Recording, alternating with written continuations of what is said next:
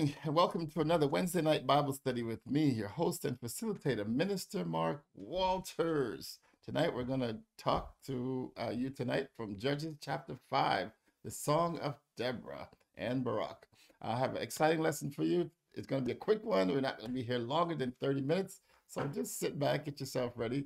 We're going to get through it. It's a song of praise to God for the victory over Sisera and the army of the Canaanites. So we're going to talk to that tonight, and we're going to get through that tonight. We're going to get through the book of Judges chapter 5.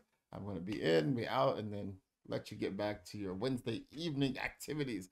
All right, so good to have everyone here. I want to give a shout out, of course, to our pastor, Bishop Oliver Sabrian, his awesome wife, First Lady Rose Sabrian, first daughter, Sharona Sabrian. I want to give a shout out to my wife, Donessa, my family, Emmanuel, Jeremiah, Angelina. I want to give a shout out, of course, to all of you who are joining from all over the globe, all over the country, and right here in lovely Landover Hills in Maryland. Well, just thank you so much for joining us, and so glad that you could come. Please share the link if you can. Please remember to like and subscribe to the channel. If you haven't done so already, we have eclipsed the 1,000 subscriber mark, which is a milestone. So I'd like you to continue. If you're watching us and you haven't subscribed, please go ahead and subscribe and then hit the like button, and so that you can be notified when episodes are upcoming. All right, we're just going to go to the Lord in prayer tonight, and then we're going to jump right into the book, and then we're going to have a look. So Father, we bless your name. We lift you up tonight. We give you the praise. We give you the glory. We give you the honor, oh God, tonight. We want to worship you, and we want to bless you, Lord God. We want to thank you, Lord God, for what you're doing even right now, Lord God. We thank you for blessing us, for keeping us, for being our Lord, for being our God, for being our strength, Lord God. We just bless you. We praise you. We honor you. We glorify you. We thank you, oh God, that this live stream is going forth. We thank you that lives are going to be blessed, lives are going to be changed tonight, and lives are going to be educated and informed, Lord God, tonight, of what is going on in your word. Give us strength, give us power, give us a mind, oh God, to love you. I pray, oh God, even tonight, Lord God, again tonight, that I would decrease, Lord God, you would increase, Lord God, that they would hear not from the wisdom of man, but that they would hear what thus saith the Lord tonight. Have your way, oh God, tonight we pray. Be glorified, be praised, that the words of my mouth and the meditation of my heart be acceptable in your sight, O Lord, my God, my strength and my Redeemer. All right, let's jump right in. Wednesday night Bible study is on the air. Minister Mark Walters, the Song of Deborah and Barak. Let's jump in. As we go every week, we talk about this. These are the tribes. So we're going to talk a little bit. We're going to see the Eastern Manasseh tribe this week. Manasseh, East and West, Naphtali, Asher, Zebulun, Issachar, Ephraim, Dan, Benjamin, Judah, Simeon, Reuben, Gad, are the tribes, and these are the surrounding nations. There's Aram, Ammon. Remember, we get the Ammonites from here, Moab, the Edomites are down here. Okay, and then the people of Canaan, the Canaanites are like over here. All right, so this is the allocation of the land to the 12 tribes of Israel after the conquest of Joshua. All right, let's press on. So this is just another way to show the same thing. Not going to spend any time with that. And we know the overview. Judges gets its name from its content. The people raised up judges after the death of Joshua. They raised up judges to deliver Israel in the times of disunion, decline, and decadence. The judges were mighty warriors. God's spirit went upon them, and they were mighty warriors for God. They fought great battles. The spirit of the Lord descended upon them, and they were able to do great things for the Lord. And we'll get into the cycle in a second. The book places emphasis upon the spiritual significance of events and not so much on the chronological continuum. In other words, the Bible is talking about the events, not so much how they go in chronological order. So, of course, we know the Judges cycle by now. You should have. They usually fall into sin, which is the sin is usually idolatry. Then they suffer. Then after they suffer, they cry out to God. This is supplication. And then after they cry out to God, God raises up a judge, and he gives the judge his Holy Spirit. The judge delivers them, and they're saved. They live under the judge's rule for a while, and then the judge dies, And then when the judge dies, they go right back into the cycle and they start all over again. All right, so let's jump right in. Judges chapter 5, verse 1 says, Then sang Deborah and Barak, the son of Abinoam, on that day, saying, and the background for this is that Sisera has been killed, the Canaanite army has been destroyed we remember the story of Deborah and Barak, who slew Sisera, the great general, and Jabin, the leader of the Canaanites. And so we know that they're now in a celebratory mood. God has helped them. They were able to destroy the enemy. We know that um, Jael ran the spike through the head of Sisera, um, and so Sisera dies. The army is dead. The army has been wiped out by 10,000 of the Israelites have wiped out the army of the Canaanites, and now God has helped them, and now they are celebrating. And so when they celebrate, when they have victories, they celebrate, just like Miriam got the timbrel and started to dance. When the Egyptians were drowned in the Red Sea, we know the story. She began to dance, they began to sing. The rider and the horse had been thrown into the sea when they came in up on the people of God. So it's the same thing here. The people of God have triumphed. This great leader, this great woman, Deborah, has led them through a great battle, and they have destroyed Sisera and the people of the Canaanite army, and also some other kings who had joined along with the Canaanite army. And we're going to learn that in the song. So then sang Deborah and Barak, the son of Abinoam, on that day, saying, Praise ye the Lord for the avenging of Israel, when the people willingly offered themselves. Hear, O ye kings, give ear, O ye princes. Even I, will sing unto the Lord. I will sing praise to the Lord God of Israel. Lord, when thou wentest out of Seir, that is back in the time of Exodus, when the Lord was speaking to them from Mount Seir, when thou marchest out of the field of Edom, the earth trembled and the heavens dropped, the clouds also dropped water. The mountains melted from before the Lord, even that Sinai from before the Lord God of Israel. And this is the time, of course, when, harkening back to when Moses went into the mountain Sinai. So there was, so what's going on here? There was praises to God for the victory. And it talks to us tonight also that we should praise God in every victory. We should praise God when he brings us out of stuff. God loves, the Bible says that he inhabits, that dwells in the praises of his people. So, this is a time when God is really dwelling. And it also speaks to the fact that when we sing songs of praise, let me stay here for a second. When we sing songs of praise to God, God loves when we sing songs of praise. And songs of praise ought to be celebratory in nature, that they're celebrating the goodness of God. They're celebrating the power of God. They're celebrating the majesty of God. They're celebrating what God has done. These are praise songs, and we're praising God. We're praising God for what he has done. When your kids do something good in school, your kid gets an A in school, your kid runs a relay race and he anchors and he wins. Your kid, does something spectacular, gets a good job,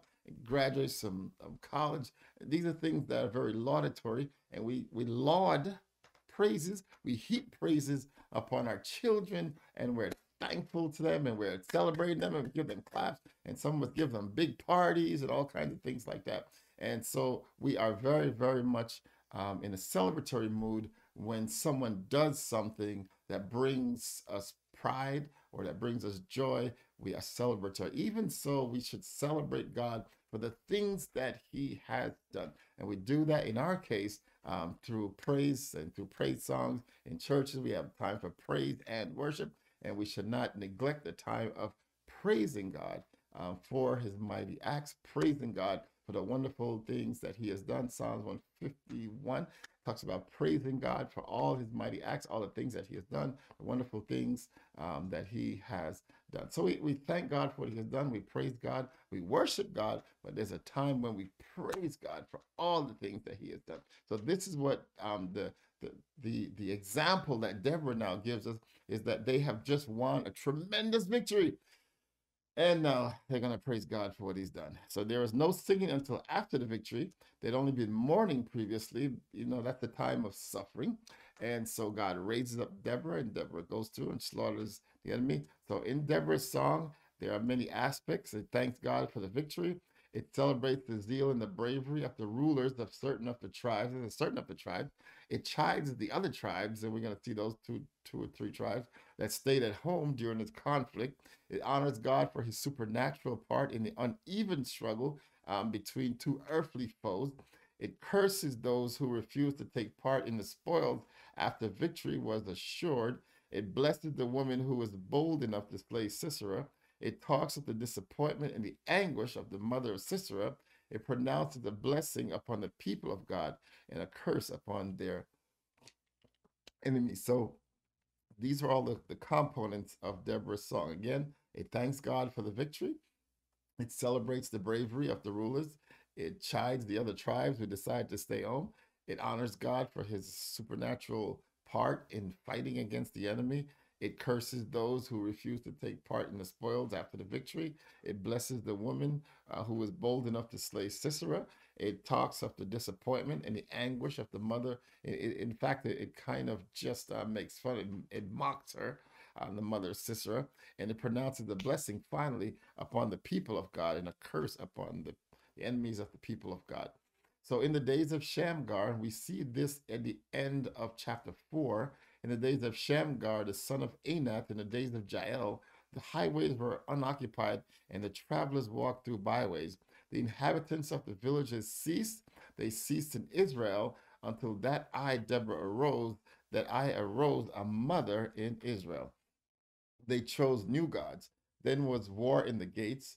Was there a shield or spear seen among 40,000 in Israel?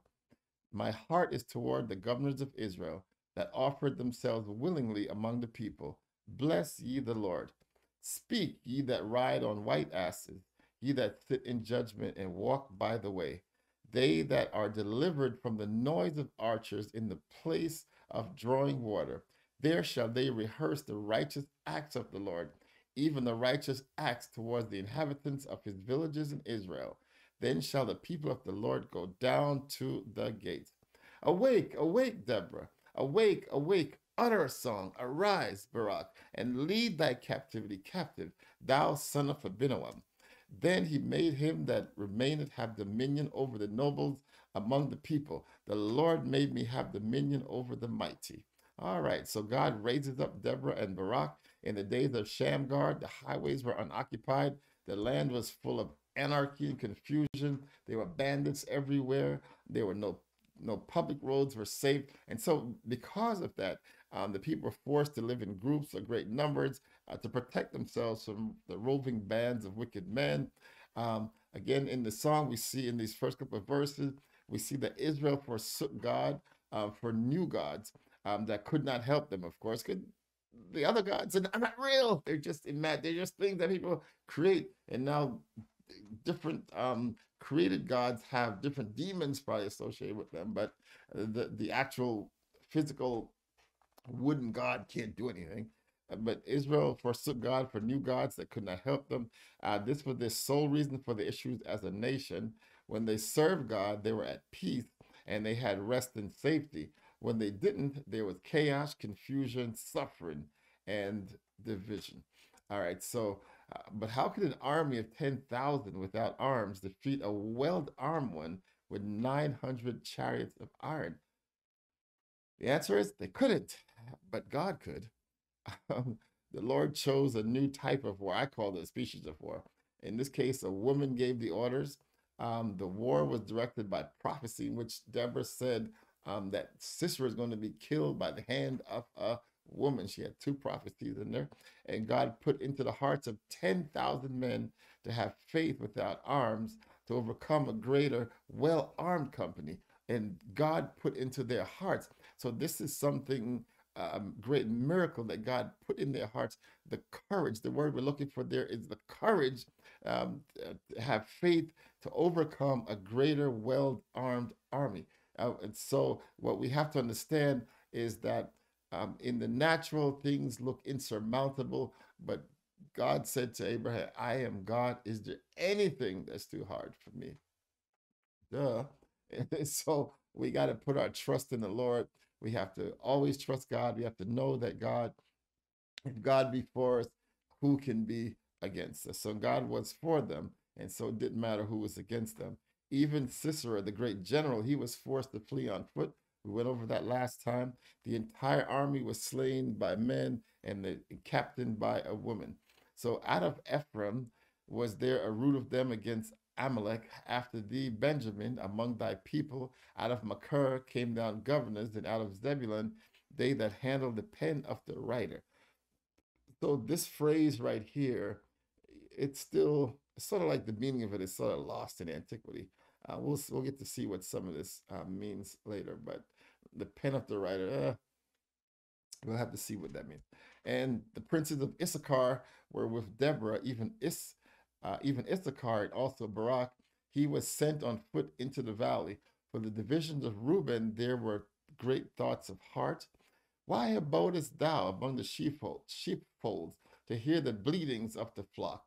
For the division of Reuben, there were great searchings of heart. Gilead abode beyond Jordan. And why did Dan remain in the ship? Asher continued on the seashore and abode in his breaches. Whew. Zebulun and Naphtali were a people that jeoparded their lives unto death in the high places of the field. All right, so Zebulun and Naphtali were people that fought in the war. I'm getting a little bit ahead of myself. Dan stayed on the ship, and Asher stayed on the seashore. Asher stayed on the seashore, and they abode in his ship. And the kings came and fought. Then fought the kings of Canaan and Tanakh by the waters of Megiddo. They took no gain of money. They fought from heaven. Look at this. They fought from heaven. The stars in their courses fought against Sisera. The river of Kishon swept them away. That ancient river, the river Kishon. O my soul, thou hast trodden down strength. Then were the hoofs broken by the means of the prancing of their mighty ones. Curse ye, Meroz, said the angel of the Lord. Curse ye bitterly the inhabitants thereof, because they came not to help of the Lord, to the help of the Lord against the mighty. All right. So what's going on in here? So this is talking about the actual battle. So, and it's talking about, first of all, the conduct of the tribes during the battle. So Ephraim moved into the valley. Deborah was from Ephraim, so most of her tribe followed her into battle. Benjamin followed Ephraim among the people to war against Sisera. Um, Eastern Manasseh, the commanders came to support Zebulun. The word says those who carry the pen of the writer, or which is the commander's staff, as it's translated in the NIV. So it may be that it was those who carried the leadership reign or leadership mantle in that tribe of Zebulun.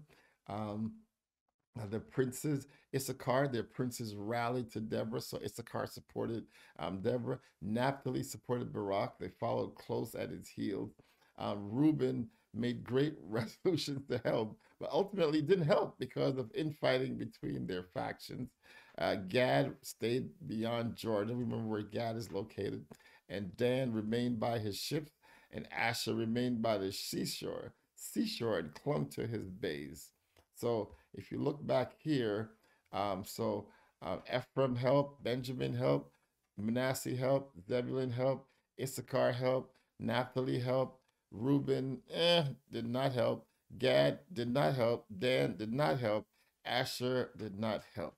So it's some bigger portion of them. So the bigger portion of them helped, and many of them did not help. Several kings of Canaan helped Jabin in his war on Israel. They were defeated in Tanakh by the waters of Megiddo in Manasseh. The kings who fought expected to get much money and loot, etc., in the defeat of Israel. They were overcome because the people of Israel were fighting for their land, they were fighting for their families, they were fighting for their good. That they fought, and also they fought with the supernatural power from the angels of God. Because the angels of heaven fought for Israel on this day. It does go to speak to what also happened in the book of Daniel, where when one kingdom on earth was being removed, when the Babylonian kingdom was being removed and replaced by the Medes and the Persian Empire, there was the first war in the heavenlies, and then that angel, or that demon who rules over that kingdom, he has to be thrown out. So when he's thrown out, then the other ruler comes in, and so it plays itself out on the earth realm, in that the kingdoms are overthrown, but there's spiritual battles going on in the heavens, and only God can fight those spiritual battles, and only angels of God can fight those spiritual battles. So what happens is, then for the Canaanite kings to be thrown out, there has to be a Canaanite prince in the heavenly realm that's also thrown out. And so he was thrown out, and that was done. There's an angels are fighting in heaven for Israel on that day. So wars are lost to one on earth based on wars lost to one in the heavenlies between the forces of God and those of the enemy. So, and it talks also about Mirage, an unknown city whose inhabitants would not help Israel destroy the enemy. So Mirage would not, they were a city that was there, and they had the ability to help Israel, but they chose not to. So the angel of the Lord cursed them. And verse suggests that one way Israel won was that God sent great thunder, lightning, rain, and even hailstones to defeat the enemy, because God was fighting for them. So God sent rain, thunder, hailstone, lightning, everything, just threw the whole kitchen sink at the enemy in order to win the battle for Israel. And so God was doing what God only can do. And so God used the natural elements to wage war upon the enemy and to get them out of there, only because the people of Israel really trusted in God and asked God and begged God to help. And if you ask God for help, God will bend his ear towards you. God will bend his arms towards you. God will stretch out his hands towards you, and God will help you. If you call upon the Lord, he will answer. If you ask the Lord for help, God will send help. If you ever get in a situation where you feel helpless, you feel without strength, call upon the Lord. They that call upon the Lord, that call upon the Lord, call upon him in trouble. David said, I will call upon the Lord in trouble. He will deliver me, and that right early. So God is going to help us when we call up on his name. Since most of you only know songs, I will call upon the Lord, for he is what greatly to be praised. And if I call upon God, so shall God deliver me from the hands of my enemy. Whatever that enemy is, God is going to deliver you when you call up on his name. All right. So we're almost out. We've got about 6 more verses. Blessed above women shall Jael, the wife of Eber, the Kenite, be. Blessed shall she be above women in a tent. And we know who she was. She was the one that drove the tent spike through the temples of Sisera. Give me a second here. He asked water, and she gave him milk. She brought forth butter in a lordy dish. In other words, she kind of set him up, falls asleep. She put her hand to the nail and her right hand to the workman's hammer. And with the hammer, she smote Sisera. She smote off his head when she had pierced and stricken through his temple. So that gives us a little bit more detail to what happened in chapter 5. So in other words, she may have cut off his head too, is what we're seeing here. So after she rammed his head, she took a big tent spike, which they used to hold the tents down in the land, and then she took that and whacked it through his temples, which is here. So from here straight through, so it must have gone all the way. So it had to be at least that long or greater. Went through his head, hit through the ground, and then after that, apparently she chopped off his head and she showed his head um, to Barak to say that Sisera is dead. At her feet he bowed, he fell, he lay down. At her feet he bowed, he fell. Where he bowed, there he fell down dead. So this is more like a song, a little poetic kind of thing here. She's Deborah is singing. The mother of Sisera. Now look at this. This is Sisera's mom, who was used to him coming back from war pretty speedily, because they were basically bullies. They had the best armor, best armament. They had 900 chariots of iron. So they had all kinds of great armament, and they were fighting other nations. And so she expects him to come home pretty early. So Deborah is imagining here what Sisera's mom must be thinking. So she says the mother of Sisera looked out of the window and cried through the lattice. In other words, she opened up the lattice, and not like we had these awesome Pella windows here. You know, we don't. They didn't have those. They didn't have any of those double, triple pane glass windows with argon gas in the middle. No, none of that was going on. They just had these lattice things that they open and close to let air in, let light in. And cried through the lattice, why is his chariot so long in coming? Why tarry the wheels of his chariots? Her wise ladies answered her, yeah. She returned answer to herself. Have not they sped? Have not they divided the prey? To every man a damsel or two? This is what Deborah's imagining. Sisera's mom is saying. Have they not sped? Have they not like hurried up and wiped out these Israelites? Have they not now divided up the spoils and the people, the captives? Have they not created captives? Have they not given to every man a woman, you know, or two? So when armies went in and wiped out other armies, then they took the women and the young women, virgins, whatever, they took them and they, you know, divided them up to different men in the army for slaves and whatever. And to Sisera, a prey of diverse colors. In other words, you know, just lots and lots of loot and beautiful clothes and coats and mostly that's the armament. I guess that's the robes and things of the leaders and the leadership of the nations that they would have conquered.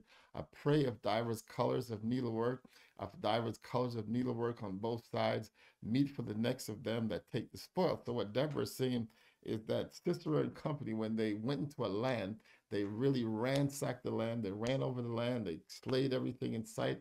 They took the young women captive and divided them up amongst their troops. They took the best clothes, the best jewelry, all those things, the tapestries, and they used it for their own good. Those were the spoils of war, and that's what the armies of Sisera had always done to every nation. Not in this case. so, so what she says here is, yeah, that's what you planned for us, but God had a different plan. And so, what the enemy meant for you, I'm speaking tonight that God has got a different plan for you. So he says, let all thine enemies perish, O Lord, but let them that love him be as the sun when he goeth forth in his might. And the land had rest for 40 years. All right, that's the end of our lesson for tonight. I have one chart here that I'm going to talk to that. It's a tale of two ladies. So there's a blessing on Jael for killing Sisera. She is praised by the women of Israel for this incredible act of bravery. And it talks also about the anxiety of Sisera's mother and the maids. Um, and we talked a lot about that. The women lived in anxiety until their loved ones had returned home from war. Sisera had usually won very speedy victories because he had much better equipment, as I like to say. His mother must have sensed that, you know, something is wrong here. This is very different. Jehovah had fought with Israel this time. And so Sisera's army never came home because Sisera met more than his match. I'm not even going to say Sisera met his match. Sisera met, you know, a billion times more than his match. And so God wasn't messing around with him and God just took him out. All right, so the wrap up is a prayer for the enemies of Jehovah to perish, a prayer for the friends of Jehovah to shine forth in glory as the sun in all his might. And the land had and the land had rest for 40 years. But then they should have some dramatic music. But the land had rest 40 years, but guess what happened? You know what's coming up. You know what comes next. So they had rest for 40 years. And then so next time we're going to get into the story of Gideon, I believe is what we're getting into next. So Gideon is coming up. After this, they're going to do. They're going to sin. They're going to sin again. Deborah's is going to die. They're going to sin, and you know, you know what's going to happen. Then we're going to be back at the top of the cycle again, where they're going to sin. They're going to suffer. They're going to call out for help, and God's going to send Gideon this time. All right. All right. So that's the end of our lesson on tonight in the book of Judges, chapter 5. I'd like to lead you on the road of salvation. The Bible says that we're all sinners by nature and by choice. Every one of us have sinned. We've come short of the glory of God, but God demonstrated his love for us in that while we were yet sinners, Christ died for us. And so we received eternal life as a gift. The Bible lets us know that when sin pays you, the payment is called death. That's your wage from sin. So if you keep sinning, keep living for sin, your payday is coming, and the payday is death. But God gives you the gift of God is eternal life through Jesus Christ. So when we live for Christ and we do what God has wanted us to do, and really all it is just allowing the Holy Spirit to live inside of you. When the Holy Spirit is now living inside of you, then you have eternal life through Jesus Christ our Lord. So I just wanted to lead you right now in the sinner's prayer. The Bible tells us that if you confess with your mouth the Lord Jesus, you believe in your heart that God had raised him from the dead, you will be saved. I just want to lead you into the sinner's prayer. Jeremiah, give me some praying music here. It says, Dear God, I know that I'm a sinner. I know that my sin deserves to be punished, but I believe that Jesus Christ is the Son of God who lived and he died for me, and he rose from the grave on the third day. I now turn from my sin, and I trust Jesus Christ alone as my Savior. By your word, which I have heard and read tonight, I thank you for the forgiveness and the everlasting life I can now have through faith in Jesus Christ. Amen. So we pray, dear God, I know I'm a sinner, and I know my sin deserves to be punished. I believe that you are the Son of God. I believe that you lived and you died for me, and you rose on the third day. I now turn from my sin, and I trust you as Christ alone, the Lord of my life, my Savior.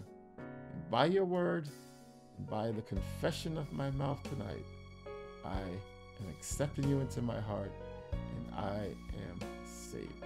And if you gave your heart to the Lord tonight, if you prayed that prayer, then Jesus Christ is going to, the Holy Spirit is going to enter into your life, and you are now saved, and you are a child of God. Your name has now been written into the Lamb's book of life. You have passed from death to life. I don't care what you did, but it's all forgiven. Your sins are forgiven, and they're cast into the sea of forgetfulness. So God has saved your soul, and now it's time for you to allow the Spirit of God to dwell in you, to grow in you, and to live in you. And now you need to find also church and be discipled. Tell somebody about the goodness of God. Tell somebody about what God is doing in your life, and find out what work God has for you to do here in this earth realm. Now the church doors are open. Find a church. There's a good church right here, 7550 Buchanan Street. You should come and be baptized, that God can dwell fully in you. And again, like I said, if that's your testimony and you have given your heart to the Lord, then please drop a line in the live stream. Let us know what God is doing in your life. Love to hear from you. So much great news tonight if you're giving your heart to the Lord. Thank you so much. God bless you. At this point in time, Jeremiah should be showing you the giving link. So govern yourself accordingly. We give through Cash App, we give through PayPal, and we give through Zelle. And so govern yourselves accordingly. Should be showing up on the link. God bless you. Till we meet again next time, as I say every week, I love you. God loves you even more. Have a great evening. Thanks for watching.